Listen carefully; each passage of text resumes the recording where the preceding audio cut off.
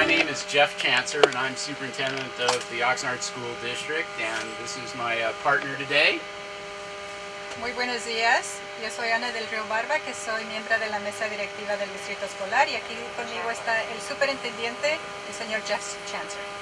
And what we're going to do is, Anna and I are going to be talking at the same time, telling you a little bit about the purpose of this trip, and then we're going to get going in about 60 seconds. Y lo que vamos a hacer es que Jeff y yo vamos a compartir lo que vamos a hacer en esta gira, y como en unos 60 segundos vamos a empezar. Okay, we're going to be visiting 3 schools today. And you want to do it at the same time or after? Or? I can't do it at the same time. No? Okay. I'm not that good. Yes, you are. You're better than that. We're going to be visiting 3 schools today: Soria, Lemonwood, and Driffle. Hoy vamos a visitar a 3 de nuestras escuelas, que es la escuela Juan Soria, Lemonwood y la escuela Driffle. And you're going to see 3 very different schools. The first school, Soria, is our newest school that was built 3 years ago and is a kindergarten through 8th grade school. Y en esta gira van a mirar la diferencia entre las escuelas. Juan Soria es la escuela más nueva y es una del kinder al 8º, y van a ver la diferencia entre esta y la otra. The second school, Lemonwood, is a school on the south part of our district that is a large elementary school that needs some improvements, facilities improvements. La segunda escuela, que es la escuela Lemonwood, y está al sur de la ciudad, va a haber una diferencia y la necesidad que tiene esta escuela. Lemonwood is a school that has more portable classrooms than permanent classrooms. La escuela Lemonwood es una escuela que tiene más salones portátiles que permanentes. The third school you're going to visit is Driffle School, which is our school that's currently under construction. La tercera escuela es la escuela Driffle, que ahorita mismo está bajo construcción. When we get to each of the schools, you're going to be met by the principal and a group of parents who are going to be your tour guides for today. Y cuando lleguemos a las escuelas, vamos a ser felicitados o invitados por las directoras y también por padres que son voluntarios. And we're going to entertain questions, and then we're going to talk to you during the trip a little bit about our Measure R, which is on the November ballot, and explain that to you also. Y en ese entonces podemos entretener preguntas que tengan. Inclusive durante la gira vamos a hablar un poquito de la propuesta R, así para que darles más información sobre esta medida. And my job, I'm going to try to do the best job possible. We did a practice yesterday and I didn't do a very good job, but today I'm going to do a better job on keeping us on schedule. Y nuestro trabajo hoy es de tenernos al tiempo, ¿verdad? Porque ayer hicieron una práctica y no se hizo muy bien el trabajo, pero hoy sí vamos a lograr esa meta. Promise. And our chauffeur for the day is, let him introduce himself to you. I'm Danny. Danny, Nice que to meet es you, el Danny. señor que nos va a... And Danny's going to take good care of us today. I will. This bus goes a little top heavy, but I'll do my best to keep you comfortable. And I'm sorry about the no air conditioning. Everybody ready? Let's go. All right, great.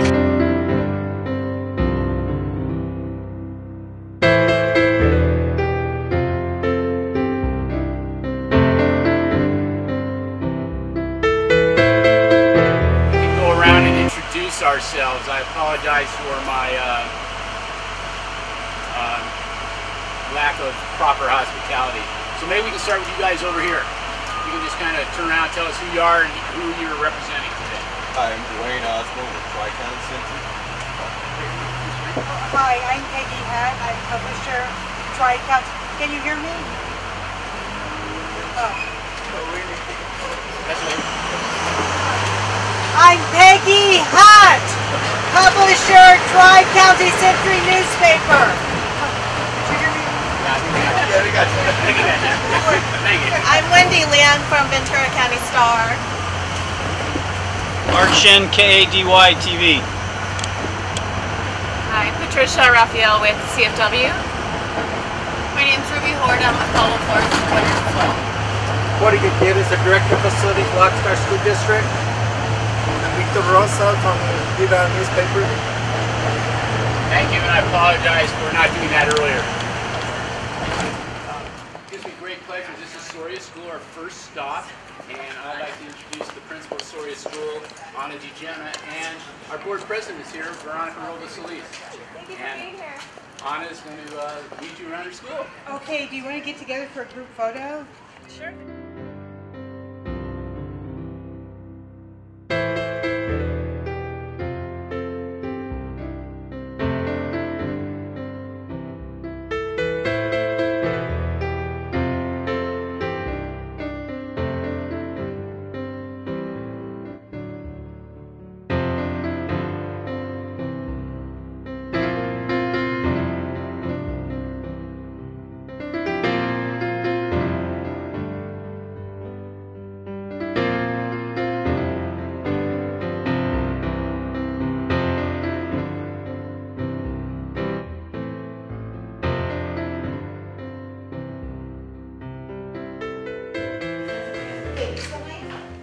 One of the things that we are very lucky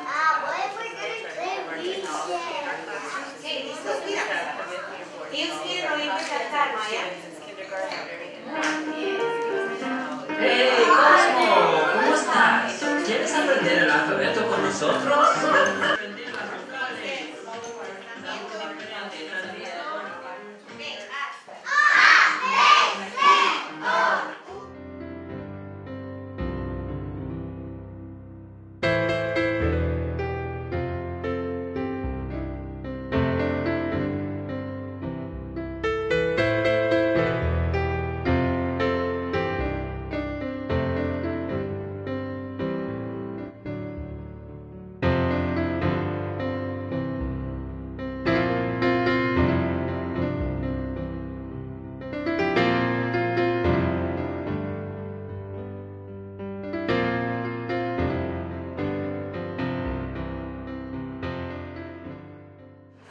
Schools, or could you just talk me through that?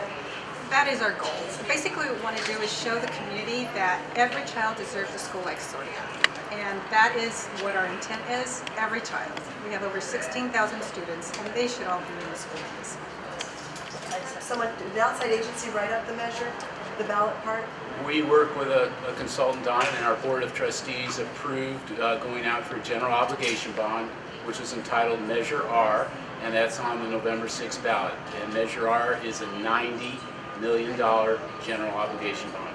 Can you explain how that's paid back? Because I don't think people understand it.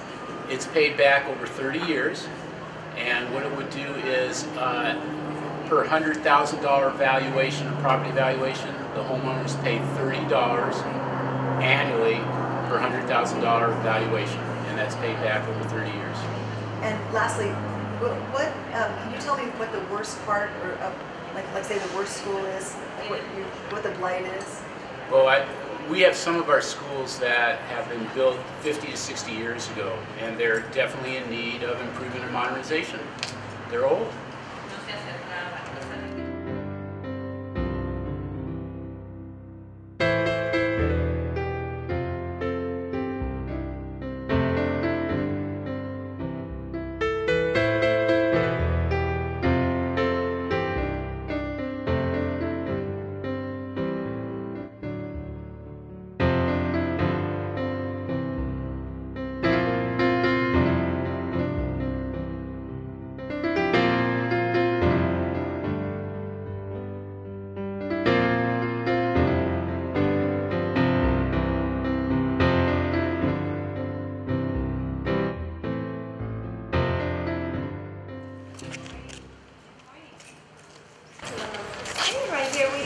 Mr. Tarbe, he's one of our parents, very involved with School Site Council, PTA, and ELAC, he's actually our ELAC president.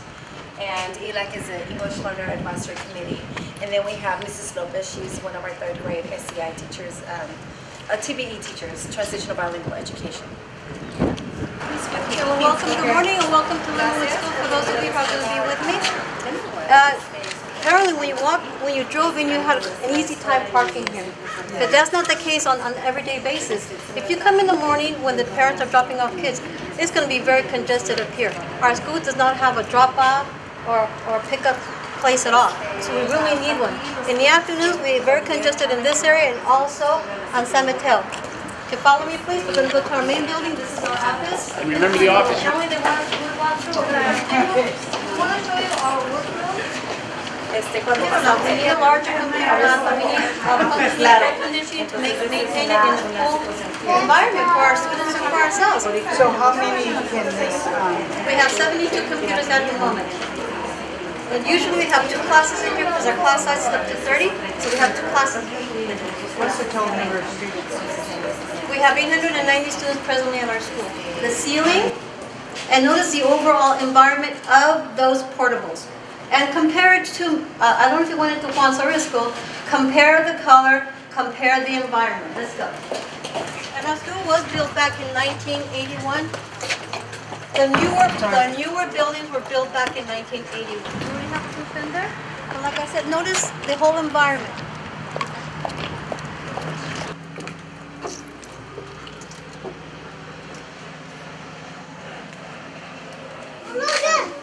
igual, se pone caliente.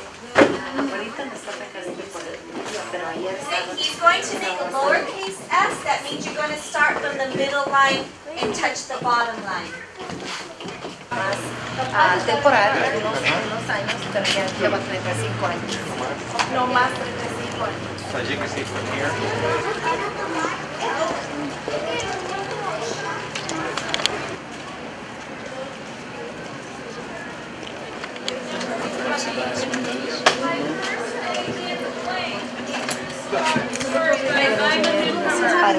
Raise your hand if you know what my first day in what is. My first day in class, you're right. Genesis, excellent job. You're right, it is class, boys and girls, class, right here. C-L-A-S-S. And we're going to have to write class down here, right guys? Okay, so you're going to write number 3, class. Give me a thumbs up if you have written 3, class. Excellent. Boys and girls, let's move on. The Mystery in the 3rd Grade by Minnie Poots. Here we have buildings, portables. These portables house the 2nd and 3rd grade classes. These buildings are in worse condition. The carpet in some of the rooms is buckling. Some of the teachers had to actually use masking tape to tape it up. Some of those rooms have a very unpleasant aroma when you walk into them. The air conditioning in these rooms, the problem with it is it's blower. When you have the air conditioning actually on, it'll go on, it'll click off, but the blower does not. The blower does not turn off, and so consequently we have a lot of noise in there during the whole time it's on. And these days we have We've been training students to participate in a 5K run, and not often running with the kids. It's very uneven. We need to work on our grounds on it. We're heading up to our small library. And it's the first thing you notice when we walk into the room. We don't have any computers for students to use as resources for research or any kind of report. Algunas de las enciclopedias, pero no computadoras. Here we have a 6th grade class. Sería bueno. We only have that many books. As the teacher has it, he has some students who are working independently, while others are able to get up and search for books. There's no computers in here. Our library is not up to date. We need to have computers to make it accessible to our students. These 6th grade students, I'm sure, use them on a constant basis in order to prepare reports and research. And we're lacking those computers in here.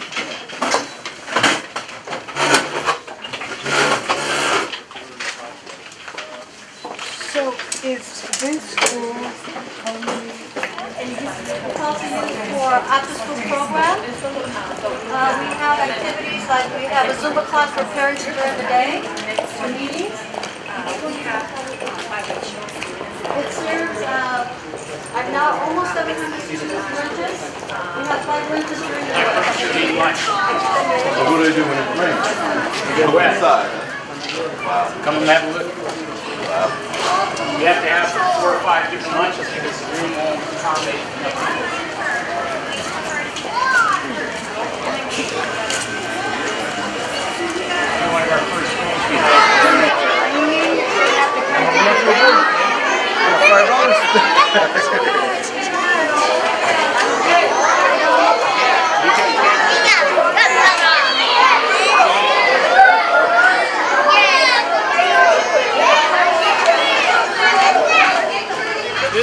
Driffle School, and you notice that it's under construction, and we do not have a marquee here, which is a little different than Soria and Lemonwood. And let me do introductions. I'd like to introduce the proud principal of the school, Carol Flores-Beck. Hi, nice to meet you all.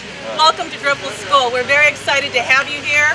What we're most excited about is our new building. So we'll be showing you our campus, what it looks like today, and we hope what it looks like tomorrow. I'd like to introduce my assistant principal, Susan Maris, and she will be walking with some of our parents and some of our reporters today. Thank you for coming. Thank you. Can we take a quick group photo? Thank you. Okay, one thing that we coordinated the colors this morning, because this is our school color, and burgundy. A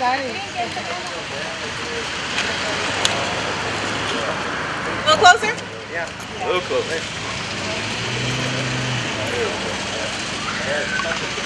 All right. You know, our school was built during the 40s and 50s. I have an original picture that belonged to my dad.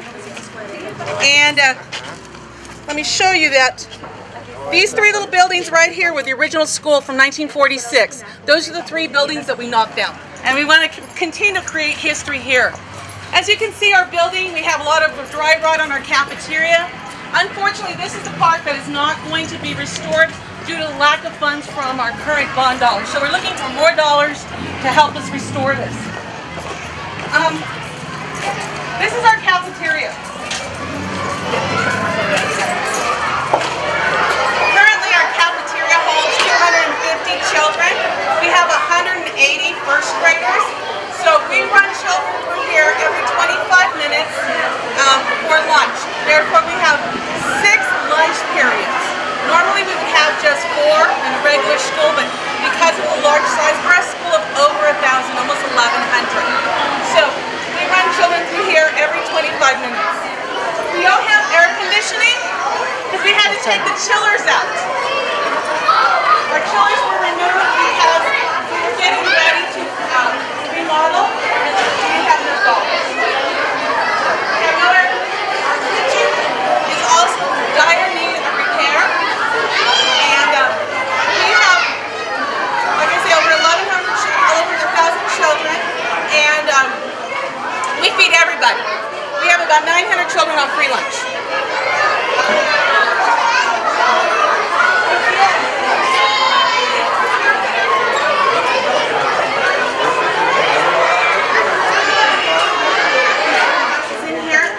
Now it's classes of 30, so we can only house 1 class at a time. In our old building, we had 2 computer labs, and now we only have 1. So less time on the computers for kids. And how many computers are in here? We have 40 in here, but like I say, the classes are now 30 and 35. So we can't wait for our new computer labs and having state-of-the-art equipment inside the new building.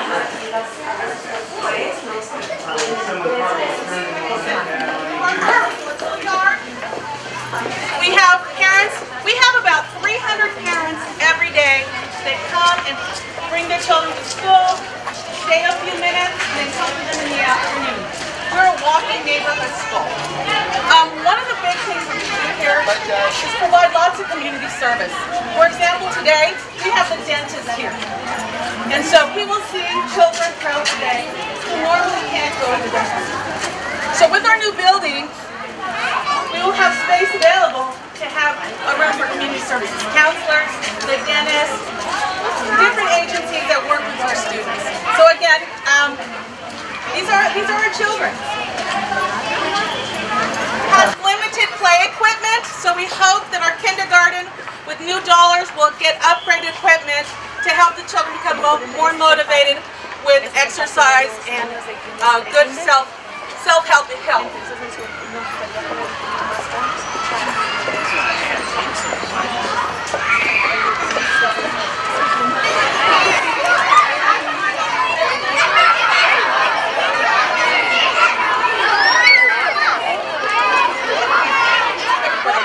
Our trip to the library. We can't have both.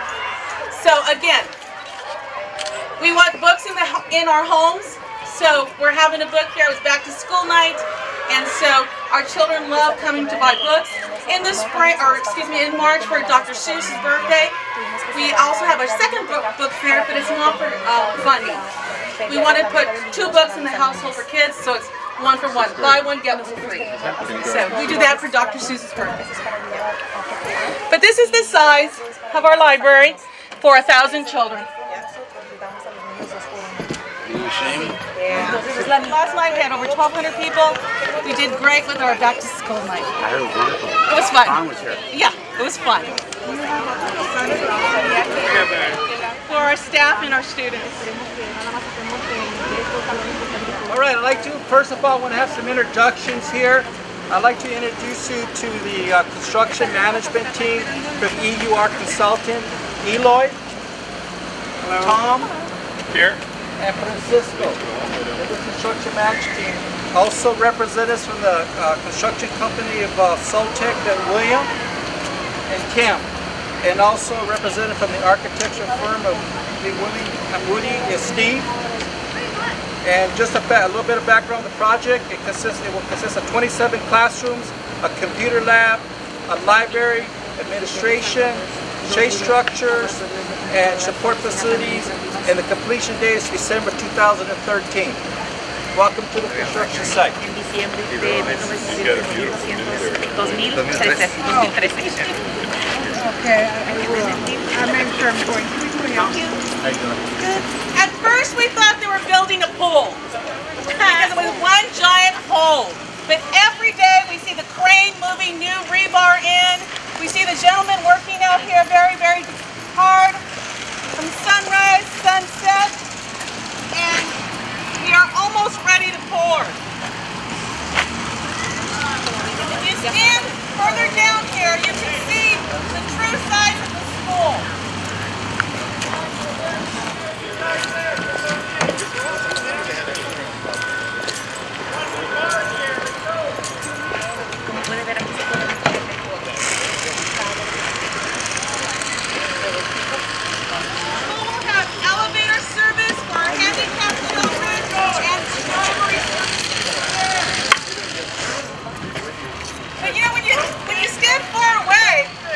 It doesn't seem as exciting when you stand close up. The pit is the size of almost as tall as this gentleman.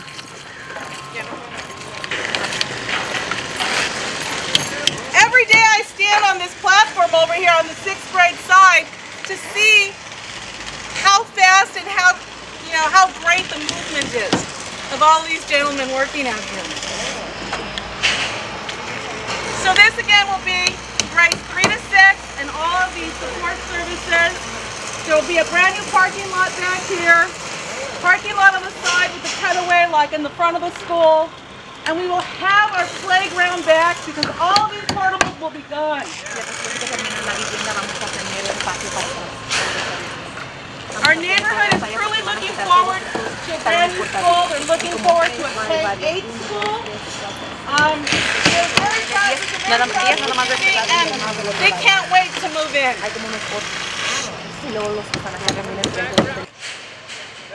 Make enough money to buy our first graders I can read t-shirts. So we're going to be out here supporting our contractors and cheering them on to finish up that first floor. Yes, and we're going to... Okay. We can line up and we'll take one more photo. Parents, staff, guests, contractors. I want to get you guys in the picture. Takes everybody. Build our brand new school. Okay? All right, thank you. Kindergarten class is the class of 2025. So when I started teaching in 1980, I never thought that I'd be the principal of the class of 2025. So that's how important this building is for our community. We need to provide them the best, the most exciting, the most invigorating environment for our children for the class of 2025 because they need to leave us competent and competitive for that world. And again, I too was a child that came to Driftle School as a kindergartner, so I'm excited for them. So again, welcome to our school. We hope that you will come to the grand opening. You took us around today, yeah. Thank you. Thank you for joining us. guys, on your way up, can you make sure that if there are any plastic bottles, you can bring them to me, and I will recycle them for us, so we make sure we leave the bus nice and clean. And I want to thank everybody for your time today. And if you have any questions, you can feel free to give me a call, and we appreciate all your efforts on our behalf.